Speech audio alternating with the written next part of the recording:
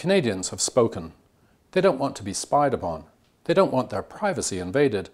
They don't want peaceful protesters equated with international terrorists or police surveillance without oversight. Carolyn Bennett not only voted for Bill C-51, she's still a strong and vocal supporter of the law even now.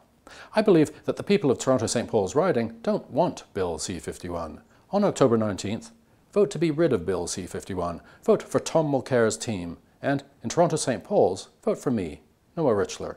Let's get our Canada back.